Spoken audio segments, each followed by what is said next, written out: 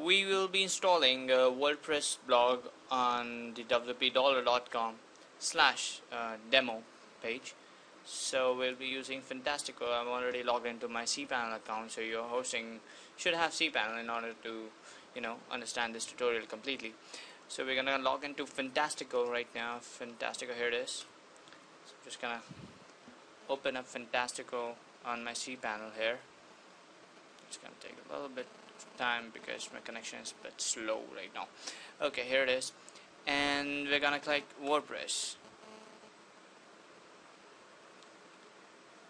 And clicking on new installation. Now mind it, it's always recommended that you install WordPress by downloading the zip file from WordPress and uploading it and doing the organic installation stuff. But I'm just gonna take you through a quick demonstration here. So I'm gonna install my WordPress in the demo directory.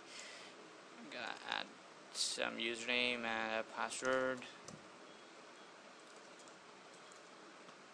Should do it. Admin, I guess. Amazon. Never mind. I'm just gonna leave this here. Yet another demo block for my folks here.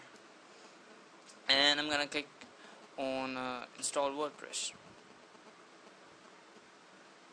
Here it is. I'm just gonna click on finish installation, and my WordPress would be installed in WPDollar. I just added this part, but wow.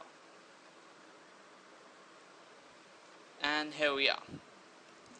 I'm going to click on this link. This will directly take me to the admin panel of my newly installed blog, and here you can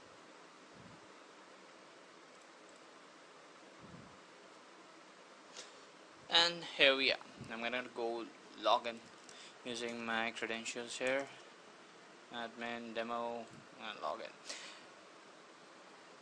Okay, the problem with installing WordPress through Fantastico is that you need to upgrade it to the the latest version here.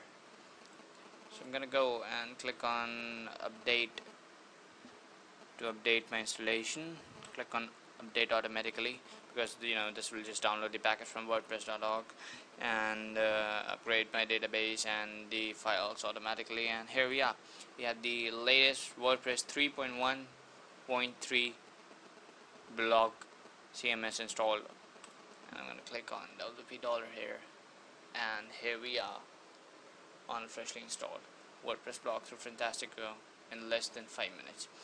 Now before closing this up, there's just one thing, like I was earlier saying. It's always recommended that you download the latest files from WordPress.org, the WordPress 3.1.3 or the latest version, and install WordPress on your web server organically, like extracting the files, uploading it, creating a database through phpMyAdmin or whatever database system you use, and going through the whole process. Because Fantastico does sometimes adds a bunch of snippets and codes into your WordPress installs, which pretty much makes the proper functioning of WordPress blog and the WPDollar or any other plugin that you might be using a bit tricky, a bit buggy. So anyways, this is it for now. In next video we'll be taking you through the installation of WPDollar, the Amazon plugin for WordPress.